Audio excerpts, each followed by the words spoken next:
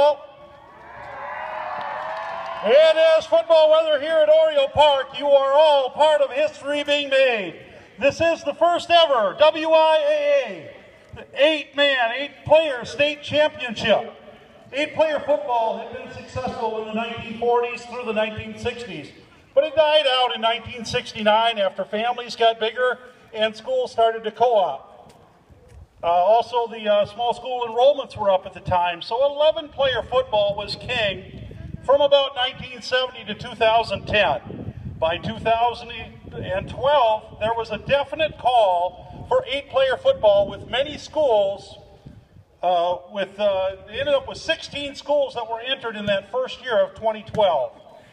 By the start of this season, the number has grown to 32 programs statewide.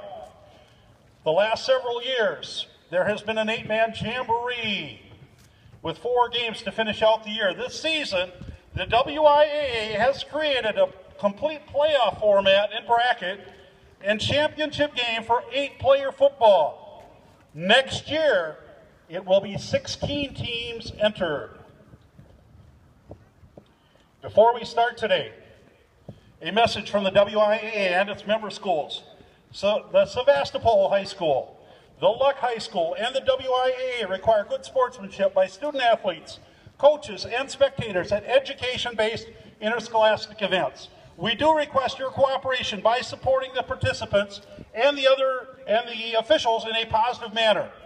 Profanity, racial, sexist, or ethnic comments or other intimidating actions directed at the officials, student athletes, coaches, or team representatives cannot be tolerated in our grounds for removal from the site of competition.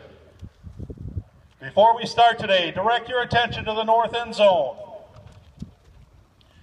Please rise and direct your attention to the north end of the field where the flag flies on this championship Saturday. With us today, it is an honor to introduce Cassie Johnson from Luck High School, here to perform the national anthem.